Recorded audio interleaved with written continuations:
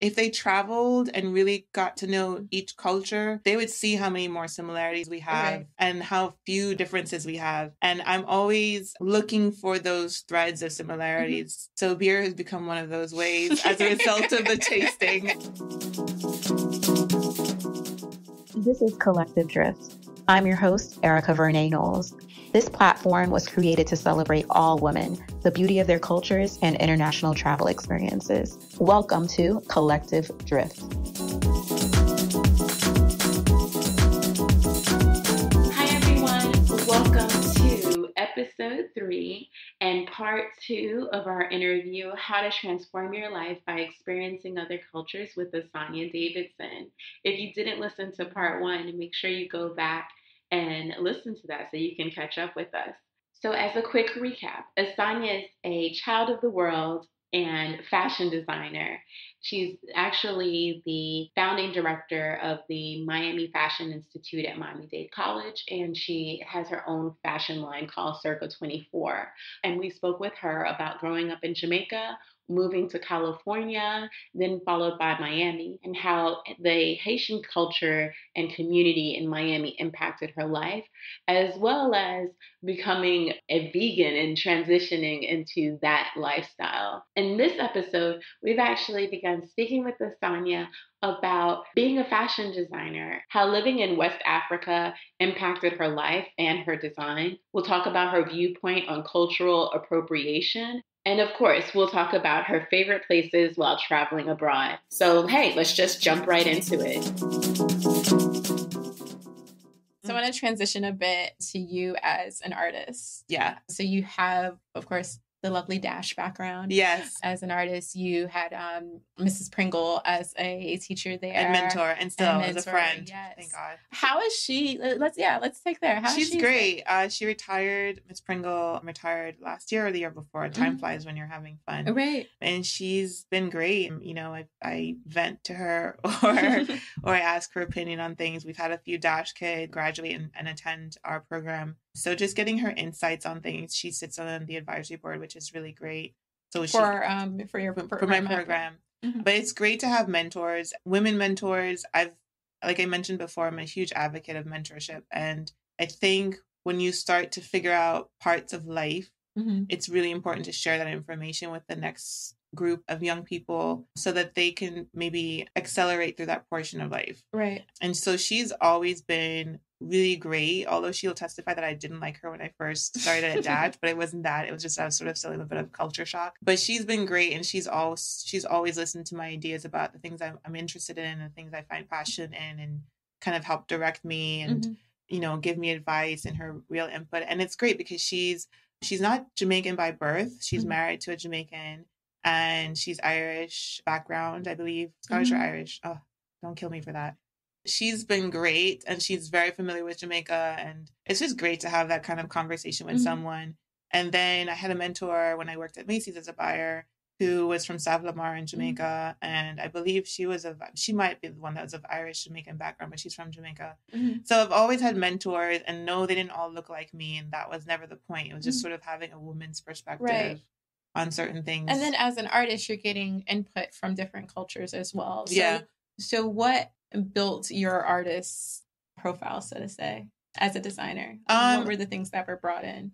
You know, the first thing was my grandmother, who's a seamstress. I think most people can say that their grandparents sewed when they were younger. And so she was definitely the measure you on Saturday, make you a dress on Sunday. And I always found that was like quite miraculous.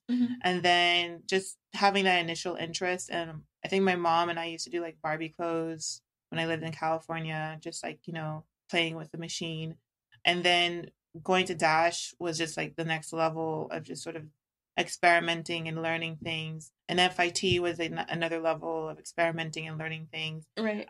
And then when I studied abroad in Italy, that was like a totally different perspective because our teachers there were, I think we had one teacher, she was like German, she spoke 4 languages, and she spoke, you know, it was just like this whole world. You realize how big the world is, maybe. Right. So all of that had some influence, but it wasn't really till I got to West Africa that I started to really explore like things like textiles. Okay. I didn't really think of textiles much. I knew what they were. I knew the different types, but I didn't really just think about like how they were made and the traditional values that they had. And you were based in Lagos, right? I was based in Lagos, in Acacia on the mainland for about 6 months. And then I was based or 5 months. And then I was based in Ghana, in Accra for about 5-6 months. So just, you know, the exposure to Adire, to Adire? Adire. And so shibori is like Japanese indigo tie-dyeing. Okay. And Adire is kind of similar in that nature. It's indigo, it's dyeing with like the indigo dye.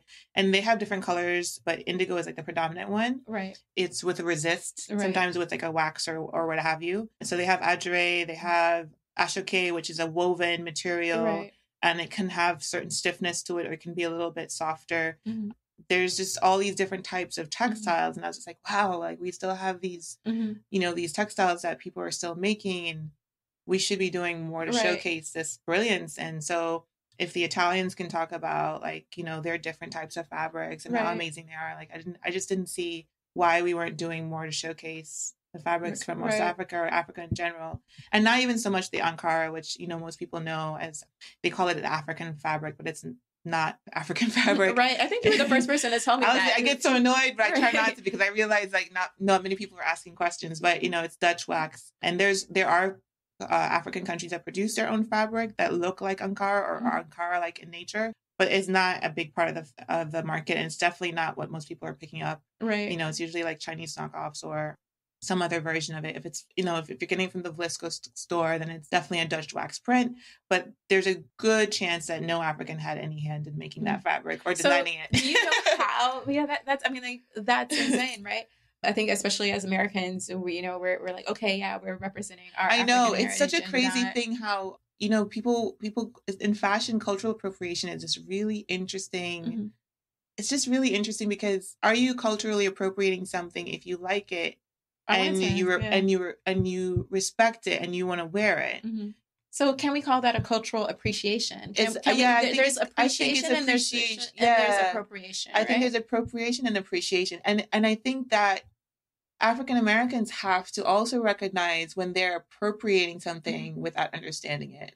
Right? So again, appreciation versus appropriation. If you appreciate it, then do your homework and know who you're supporting. Right. But I've gotten into like heated debates with, I had a hand-dyed collection that was made when I was in Ghana. Okay. And it was in yellows and some blues and some reds with white. And this woman was just like, oh, I like the traditional African stuff. And I'm like, well, this was made in Africa by Africans and put together by an African. And she was like, yeah, but I like that other stuff. I'm like, but that's Dutch. It's not even African. And she's like, well, it's an African. And I'm like, no, it's not. But you know, she likes to wear that, but that money doesn't go back to Africa. It's not, it's probably manufactured or knocked off by like a Chinese company because they fled the market. There's like 60 to 70% of the market is Chinese knockoffs. Oh, wow. And if you want something that's authentic from the country, then when I ask you like, who is the maker? It can't be High Target. It can't be Vlisco. It can't be any of the subsidiary brands. It can't even possibly be Woodine. I think Woodine is actually another subsidiary of a bigger company. So like, that's the difference between appropriation and appreciation. And it's weird because the dashiki, right? You know, in the African American culture, you talk about the dashiki. But they wear them in Thailand. Like that's everywhere. Right. It's not. So you don't know that. But if you leave here, you're gonna like get vexed and be like, oh, they're wearing our stuff. But I'm like, first of all, dashiki in Africa refers to the cut of your clothes. It's not the print. The print is like in West Africa it's called Angelina, and other places it's called this, whatever. But that was created by a Dutch artist for a Dutch company, and it's just been knocked off a bazillion times ever since. So again, it's like you have to kind of recognize that you appropriated something, you didn't know where it came from, and you adopted it to your culture to represent something else. But it may not have that same value in other places, and you can't be upset if it doesn't. Right. And so, you know, it's just a lot of misinformation, but it's also like a lot of not doing the research because there's enough literature on it at this point because you know Ankara has gotten so big, and Ankara is the African word for Dutch print or Dutch wax print. You know, it's just like that another phrase. But yeah, living in West Africa kind of like changed my whole perspective on fashion. And so from then on, before then I wasn't really big into like color or print or, you know, I was very much sort of a very well ordered Western trained designer. And then going there, I sort of was like, oh my gosh, I've been ignoring this whole part of culture and so, I just need to do more. Absolutely. So if someone wanted to actually have, you know, purchase African fabric that, and regardless of who they were, they're African American, they're Caucasian American, they're Asian, but they want to actually, I'm wearing African fabric. How do they find that? How do they know? You can check sites like Adire Lounge, which is on Instagram. How do you spell that? Adire, Adire Lounge. So they have Adire from Nigeria. You need to probably understand a little bit more about the different types of fabrics. Ashoke is another type, how they're woven and why they're expensive, because they're woven like in very thin strips. Actual kente versus printed kente. Kente cloth. Actual kente is like a very thin strips of fabric that are sewn together to create a bigger cloth. They run about $300, $400, $500 for just a few yards versus printed kente, which is most what people think of as kente, like the traditional African kente. When you see a kente, if you see graduates with the little shawls, that's a proper kente because it's just one of the strips that hasn't been attached to others. So it takes a while for you to sort of know the difference. And then it'll be easier for you to find an actual resource to purchase it. But there are enough vendors from both Ghana and Nigeria that I know of that if you were to go to their Instagram, most of them have Instagram and can ship to you, especially in Ghana. Nigeria is a little bit more difficult, but especially in Ghana, they'll ship to you directly. You'll have it in 2 weeks. It's pretty straightforward.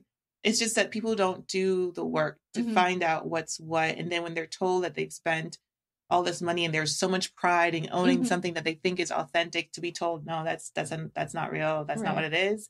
I think they get a little annoyed and they rather just tune you out and not listen because everybody else is on the same page as they are. That is African. And I'm just like, well, not really. Sorry. Not so much. Sorry, everybody who has thought they've been wearing African fabric. It's not. Dutch. It's popular. It's definitely. And it's okay to wear Dutch fabric if you like wearing Dutch fabric. That's what you're wearing. You're wearing Dutch. And because of the resurgence and popularity of Ankara, like even the Dutch population is wearing more of it, which is great. You know, it's fantastic, but you need to know where it comes from so you know exactly what you're repping and what you're representing when you're wearing it. And so, there's definitely a lot of brands who are doing it. If you wanted to go high end, like a designer like Stella Jean, who is half Haitian, half Italian, does a lot of work in West Africa. She knows what it represents and she's fully aware of it. She's not appropriating it as though some people who are uneducated have said. She's fully aware of where the fabric comes from and who makes it. Let's get back to like the Asanyah Davidson definition of appropriation versus appreciation. Like if we can summarize that. I would say appropriation is taking without knowing what it is and what it represents and who's behind it and who makes it.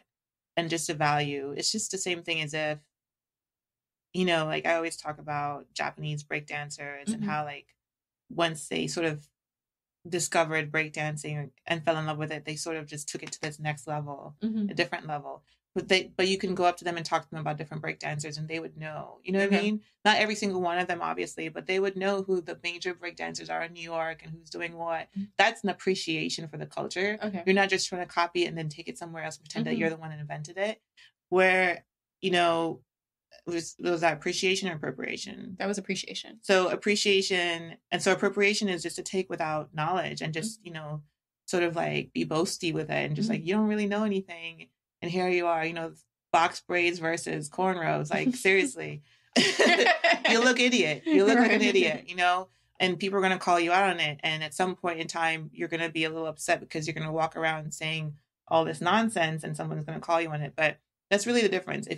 I'm not saying you can't wear Vlisco prints. They're beautiful. I mean, I love Vlisco fabrics. I do. But I know who they came from. I know who produced it. I know why it got popular in Africa. I know that the Africans are the biggest consumers of it. And that's kind of why the assumption is that they created it. But that's not necessarily the case. And so kind of just knowing the difference. Awesome. And it's interesting to know stuff, guys. Come on, like read a book. Read a book. Google. Right? Your best friend. Supercomputer at your fingers. Or listen to our podcast. Yeah. Asanyah's right here. Email me. Feel free to curse me out. So you were in Lagos, you were in Accra. What were the women like there? What did you learn from them? Oh my gosh. You know, West Africans are so familiar. Obviously, they're familiar because, you know, they're kissing cousins, as we say in the States, right? We're just cousins. We're just distant cousins. We're not even that distant, to be quite honest. And so there's just sort of like very strong personalities that felt very familiar. You know, in Jamaica, we call them fish market ladies. And if you go to sort of like the markets, like, was it Mokola? I can't remember the name. Forgive me right now. My brain's a bit fried. But going to the markets in Lagos and going to the markets in Ghana, you sort of speak to them the same way, and it was always refreshing. You refer to everyone as auntie or uncle, and you sort of are familiar, but you're also respectful, and it's just felt very much the same as being back in Jamaica. And I remember landing in Nigeria and just looking around and be like, oh wait, for a hot second I was like, man, I was tricked. I think I just flew 8 hours to Jamaica because this feels really familiar. Right. And so the ladies there kind of, again, just kind of reminded me of, you know, strong, forthright, just very independent without needing to testify to it. Right. Just independent just by virtue of like, I can do this on my own, but I choose to let you help me kind of thing. Absolutely. So it was great. And just appreciation for good food and a good time and dancing. I tend to find that West Africans and Africans in general, I find, are sort of very young in spirit. Right. And so it doesn't matter if you're 40 or 50, they're going to go out. And if we're going to go out, we're going to go dance and have a good time and whatever. Right. And I do find that there's sort of like a conservatism to Americans after a certain age. Like they won't dance, they won't do this, they won't just cut loose. And Africans have a good time. And it's great. It's such a good thing to just see someone, no matter the age, still like learning the new dances and doing the dances. And you think of that age when you're in high school in front of the mirror learning the dances, and they're doing it on the dance floor with a bottle of champagne, of course, but just fun Cheers loving. To that. Yeah, no, seriously. I had such a great time in Ghana and Nigeria. They were such good people. And when I was in South Africa, I had a fantastic time. Went to Soweto, and just good people, just really fun loving and hardworking. But the life balance thing there, I think is good. I know they work really hard, but I think it's in a good place, like the life balance. How so? You know, just being able to go out and have a good time, really having a good time and not thinking about work the next day. Just you're out to out. I think as Americans tend to always focus on what they need to do 5 minutes from now and 6 minutes from now and 7 minutes from now. So you're not really in the moment. You're constantly, you know, judging the next moment.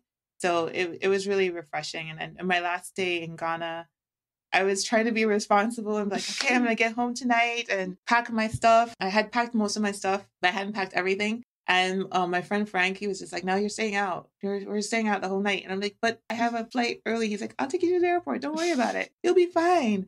And I was just like, oh, this is such a bad idea. I might miss my flight, which I was actually okay with because I loved Ghana so much. But we partied till like sunup, and then he took me home and we got my bags and he put them in the car, and he like laid on the floor for like 10 minutes while I took a shower, and then we were gone to the airport. Right? Wow. That's a journey. Yeah. So we've got a lot of you from Accra and from Lagos. And I know you just came back from Asia. Yes. Yeah. So I just want to know, and let the audience know, like, what is your like hands down favorite trip that you've been on? Oh man, I know it's a hard one. It's really hard to say that because they're all special for different reasons. Oh my gosh, my favorite city. Well, I have to say that I did thoroughly enjoy Cambodia. Okay. If I have to think of something that's recent, Ghana, Accra is really great too. And I judge a city for me based on how easy it is to move around. Okay. And so Accra was great because I just never felt unsafe. And I moved around relatively easy. Taxis, just once you get to know Osu and like those other areas all around in cantonments, it was really kind of easy to get around. And even when I went to the outskirts and Uzwa Beach and these other places, I never felt unsafe. I had a good time. Everybody was really kind. So I definitely want to say Accra is definitely on the list, but Ghana in general. And then Cambodia, because again, people were just so lovely. And whether you take a tuk-tuk or you walk, the city of Siem Reap is easy to move around in. Absolutely. I felt like I got to know the place. I was only there for a few short days, but I feel like I got to know it really well just because I got to walk around and it was easier to move around. So I've struggled between those two cities because they're so, I mean, it's easy to say Paris or one of those other places, although I can tell you that I'm not a huge fan of Paris. But just to be in like those places where you feel comfortable and the people are lovely, and even with a language barrier, you're still able to move around because everybody is so helpful and so kind. Those probably my two favorites. Yeah. Yeah. Sierra Reap is amazing. Yeah. And it was so easy. Like my friends are always, oh, how do you travel and be vegan at the same time? Like most people know how to eat vegetables, guys. Like it's not that hard. And so going out there was super, super easy. I absolutely loved it. Do you remember any specific restaurants? I just remember going to like a street market there, and I wouldn't be able to say where I ate. There was, so in Siem Reap by the night market, there is a Mexican restaurant. There's a Mexican restaurant there that we ate at, and I think most people would know it because it's a Mexican restaurant. So there's a Mexican restaurant in Cambodia. And I had some Morning Star, which are like greens that they cooked up, and those were so good and so yummy. Black beans, and I think rice or something like that. And then there is another place. There is another place where they did the traditional Cambodian performance. They served a big buffet style, and it was all different types of Asian cuisine, but all Asian cuisine, which is still a lot of options. And that was a hotel that had like a massive, I don't even know if it was a hotel, but it had a massive dining room. Massive. I was just like, wow, like if this place was ever, and it ran like clockwork. It was just like the best service. I just didn't expect to get great service with that many people around. Right. They were on point. It was great. It's good to have good service. No, it's great. I think people always assume you go to a developing country and somehow they just don't know how to do things. And I've gone to so many developing countries and they do things better than we do in the States. I think definitely attest to that. I mean, and it's a part of their culture. Yeah. Like service is a part of their culture. And kindness. I got my last tattoo in Cambodia, traditional bamboo tattoo, and just that whole process alone can be, I'm sure it can be quite terrifying to get a tattoo in another country that you're not familiar with. And just to get the tattoo by hand, bamboo, and also to go and get the blessing afterwards at a different location that's like out in the cut. You have to have some sort of feeling of trust for the culture. And they're just so kind. I mean, amazing. Just amazingly kind and open and friendly and just, super zen. You come back feeling like I'm doing something wrong in my life because I should be as zen as they are. Yeah. Right. Yeah. Awesome. And then you said Accra. So a lot of people are going back for, I think it was for New Year's Eve. Yeah, the year of the return. The year of the return, right? Yeah. So what are some recommendations? Since you were there for a while, I imagine you have a few favorite places. Yeah. Osu is probably the main area where people go out at night. And there is a bar, which anybody who's been in Osu knows it's this bar / music venue that is on a like an alleyway street or side street. I think I've been there. Yeah, it's on a side street. If you've been in Osu, you know this place because it's open till crazy hours. Right. And there's always an amazing DJ playing like high life or one of those genres of music. Is it like outdoor, indoor? Yeah, outdoor, indoor. Yeah. Very little indoor, lots of outdoor. I want to say like it can stretch into the middle of the street. But that's probably the one place that I think everybody goes to in the evening, and you sit down and, they have a few small bites on the menu, and they have sobolo, which is their version. I would probably call it the original version of what we call sorrel in Jamaica. Okay. It's the same origin with the hibiscus flowers. And so you can have that. There's like a couple different beers that are available in obviously in Osu, and non-alcoholic and alcoholic drinks that are available there that you have to try. And that's the other thing. So I went to Ireland Christmas before last, I think. And I went to the Guinness factory because you have to go to the Guinness. I'm Jamaican. And so Jamaicans feel like they invented Guinness and they think that we produce Guinness. But apparently so do the Africans. And Africa is either the largest or the second largest consumers of Guinness. And they also think it's theirs. The same thing with Coca-Cola, because I used to live in Peru. Yeah. I ended up teaching this guy that was the founder of the second largest marketing firm. Yeah. The majority of Peruvians think Coca-Cola is a Peruvian isn't company. That crazy? And Coca-Cola purchased Inca Cola, which was a Peruvian company. But it's not. But now that's not even Peruvian. Yeah. It's crazy because the guy who was our tasting guide was like, oh yeah, they have a lot of Africans who come to a tasting, and he's like, yeah, they think that Guinness is theirs, and I'm like, well, we thought it was ours. He's like, but that's great to have a drink that you feel like it's part of your culture and it not necessarily be That's called beast marketing. Right? But, you know, Guinness is, I mean, I've grown up with Guinness. My grandfather obviously drank Guinness in Jamaica back in the day when it actually had probably yeast in it, as it doesn't have so much anymore. Or they used to put yeast in a bottle. So you used to actually get extra iron out of it. And that's why a lot of Jamaicans think like Guinness makes you strong. I'm not saying it doesn't. I'm just saying maybe. Maybe not. Yeah, and you know, growing up with Guinness punch is Guinness mixed with condensed milk, but just sort mixed of with what? Condensed milk. Oh, okay. Guinness mixed with condensed milk. Good stuff. Yeah. Maybe I'll try some. But just being there and then, you know, talking about like the different beers that are in different markets based on the markets that what they like and what's popular there. And there are certain beers that you can get, Guinness beers you can get in Africa that you cannot get anywhere else because their market is so robust. And so I wasn't a beer drinker much before. Obviously I would have the occasional Heineken or Guinness or whatever, or Red Stripe, more or less. But after that, I started to think about like the differences in the different markets. And so now I'm a bigger connoisseur of beer, not because I love beer, but because I want to just taste the difference by culture. Really? Like because Americans drink the most light beer, which is like, you know, I'm like, I'm not a big light beer I just got back from Germany. Talk about beer. It's pretty heavy there. Yeah. I know, Oktoberfest. I'm tempted, but I just feel my face going numb. But just, that's another thing about culture, right? So what is similar in certain places, what is dissimilar, there's always way more similarities. Right. Which is one of the things that I think people, if they traveled and really got to know each culture as much as they could, because obviously if you didn't grow up in it, you'll never know it as well as the person who did, they would see how many more similarities we have and how few differences we have. And I'm always looking for those threads of similarities. So beer has become one of those ways as a result of the tasting at the Guinness factory, the original Guinness factory in Ireland. With living in Accra and living in Lagos, what did you bring back that is a part of you now? Personal?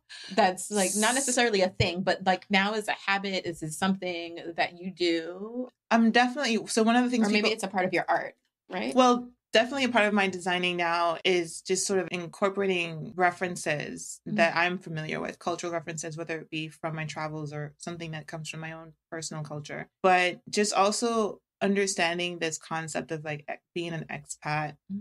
One of the things that we struggle with a lot, especially in the US, coming from other countries, is identity and wanting to fit in, but also not wanting to walk away from who we are, you know, from our culture.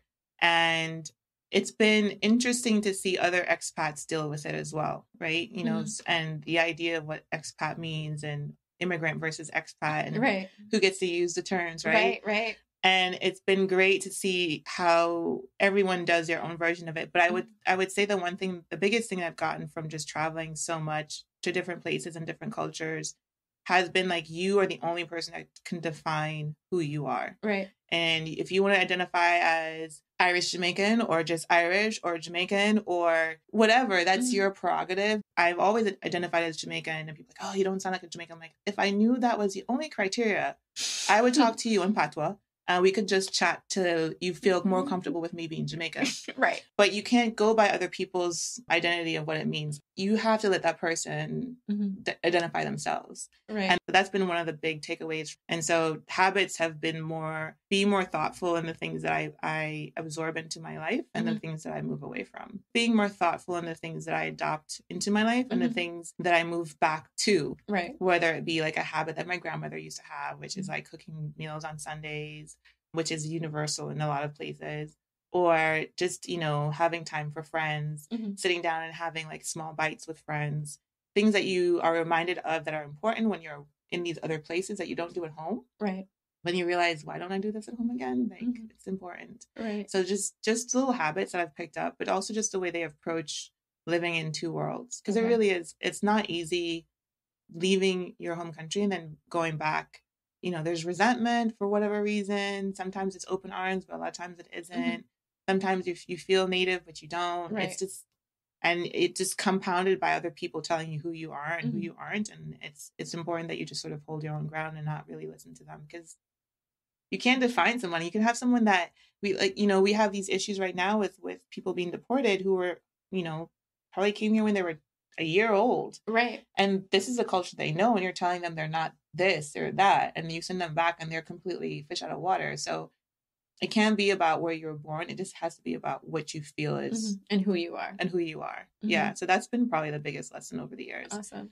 So you're in America now. You live in Miami. So Miami is a place of vacation, and we have plenty of opportunities to staycation here and have access to multiple cultures, multiple types of cuisine, the arts and everything. What are some of your favorite places here? Wow. Well, Screaming Carrots, for sure. I mean, I'm there usually once a week. God help me. And my bank account. And I'm sorry, Broward County. We're in Hollywood. We're not in Miami. Yeah. And so we're in South Florida. Yeah, we're in South Florida. And Screaming Carrots is in Hallandale. Yeah. So I'll do you one in each county. So Miami Dade. Well, there's two places, and they're owned by the same company, I think. There is Sakaya, which is a Korean barbecue spot, and they have the most amazing Brussels sprouts ever. Love their Brussels sprouts. They do. Better I love than their sugar canes? Yeah, I'm gonna go that far. I love their Brussels sprouts. That's a hard one. I do. And then there's Black Brick, which is across the quad. It's like a green grass across the quad from them. And they have like some spicy dishes with like vegetables and everything. And they sometimes put tofu in it. Is that in Midtown? Where is that? Yeah, they're right across from each other. So those two are two of my favorite places. In the design district, there's a place called Michael Genuine, and they have some great options on their menu as well. Their falafels are off the chain. And for dessert, don't forget Koyo Taco. Their mushroom tacos are amazing. Yes. But I want to say that for dessert, the vegan donut, whatever the vegan donut is at Salty Donuts, is it. Like, just save all your calories if you can. Right. Because that's the place. Yeah, that's it. Right now they have like a strawberry lemonade donut. It's just like, yeah. Awesome. That sounds good. I'm gonna have to try it. It's really good. And then what about experiences in Miami? So either museums or a place to dance or just a place to hang out? Well, let's see. Experience-wise, I tend to be more in downtown Broward for that, or downtown Fort Lauderdale. Okay. You know, Ginger Bay, usually around carnival time, has a great live band. Museums that I like to visit. The last visit I had museum-wise was... Or even art galleries, yeah. Well, the Perez is amazing. I mean, it's a beautiful space. But I'm trying to think, where did we go last time that was like super amazing and we loved it? Oh, it's not in South Florida though. Sorry. Okay. It's actually in West Florida. It's in Sarasota. The Ringling Museum in West Florida. It's got to be the most fun museum you'll ever go to. Really? It's a circus museum. And so South Florida is where the Ringling Brothers Barnum and Bailey Circus originated from. And so in Sarasota, which is not necessarily South Florida, but in Sarasota, there is a museum. Quick drive. It's about 3.5 hours. Yeah. So there's a museum there dedicated just to like circus history. And then they have like a whole diorama of the circus and the history of the circus. Okay. But it's like a massive diorama. Like you could spend hours just staring at it. And then there's another museum that is within walking distance, a fine arts museum. And they have currently like a Victorian Albert bar display. It's just a great little drive. I think Sarasota is like an hour away. It's a great little drive, and I love going to that museum. And the Dolly Museum over there is fantastic too. Absolutely, the Dolly is fantastic. They had a display of his work. They're doing like AR, VR, integrated technology with some of his paintings. It's just really really good stuff. So that was something that I did recently that I really enjoyed. But there's always like random things you can do. South Florida has a lot going on. So whether it be, you know, paintballing or like the new indoor skydiving, or I've done like pottery classes. I've done, you know, it just really depends on what you want to get into. Okay. You can go out salsa dancing every night of the week if you want to, if that's your thing. I like going to balls every once in a blue moon. I love a little like Haitian culture night. And when we can, you know, when there's a carnival in town in October, we definitely hit up all of So Miami Broward Carnival. Yeah, Miami Broward Carnival. We definitely hit up a lot of the parties. The Breakfast Fete is by far one of our favorites that we're consistently at every single year. That starts at 4 a.m. in the morning. Yeah. So those are the kind of things I get into. If you could ask like any woman a question, what are things that you want to know from other women? I kind of want to understand, you know, how they're dealing with life. I think women juggle a lot just by nature of being a woman. And I'm always curious as to how other people are doing it. I assume I'm doing okay. Mm-hmm. I like to be doing better. Right. So I like to get input from other people as to what's working for them and what isn't working for them. And more often than not, I find out that we're a lot of us are doing the same thing or trying the same thing or experiencing the same thing. Right. So especially from older women, I love to sort of like get their input on just life and the things they figure out. And they've been pretty consistent, the advice I've gotten and the information they've shared with me. And I do wish more older women would share their experiences with younger women instead of sort of like kissing their teeth and be like, I'm not going to bother with it or anything. I'm like, please share your information. I'm like, why did I have to experience this without you telling me? Yeah, but I just like to understand how women are dealing with life, because I do think we carry a whole lot of weight and we're left to carry that weight. And we think we have to carry it alone. So I think it's always a good way to kind of break into sort of like, how are you dealing with life? And then how would you define a woman? What is a woman to you? The alpha and the omega. Yeah, she's the beginning and the end. And it would be awesome if more women took ownership of that. Although I think it can be really scary to recognize your power. And I wish there were more women helping other women recognize their power. I don't know. I do know. I understand how we got to where we are. Right. But I think just recognizing how just amazing to be able to create life, to be able to carry life, to be able to do the things we do, nurse life. Outside of that, just how we exist and how we operate and our abilities, our mental abilities, all these other things that I think we don't get as much credit for. Raising families that aren't our families, but raising families and taking care of families, that nurturing aspect. I just think we need to probably own that we are the beginning and the end of it. At the end of it, like without us, there is none of this is happening. And that's okay to own that. I want to say the other sex has owned it for a while and they haven't really earned it. So I think it's time to take it back. You know what I'm saying? Reclaim our time. Let's just sort of reclaim it. Let's bring it back a little bit. But just stepping into your power is a very big deal. Right. And it's hard to do because it's scary. And having other women to support you is important. And having people around you that understand that and push you to that space is important. And I think having a tribe that does that is important. And so, just recognize that you're the beginning and the end. Like, okay. So you got that? That's the final message. You are the beginning and the end. If you're a woman that's watching this. Yeah. If you're a guy, you're like the in-between. The comma and the apostrophe and all of that stuff. It's good to have a comma every once in a while. Yeah, so you don't have a run-on sentence. You gotta have that. Yeah. All right. Thanks so much for your time. Thank you. I know, I love it. I love talking about all things travel. Awesome. Okay. Well, thanks, and it's a wrap. Bye. Thank you for listening to part 2 of our episode with Asanyah Davidson. If you'd like to find Asanyah, you can find her at circa24forever.com. That's CIRCA24FOREVER.com or at circa24forever on Instagram. Of course, you can follow me on Instagram, Facebook, and on the website at Collective Drift. Looking forward to speaking with you soon. And of course, leave your comments below. Love to have your feedback. Bye.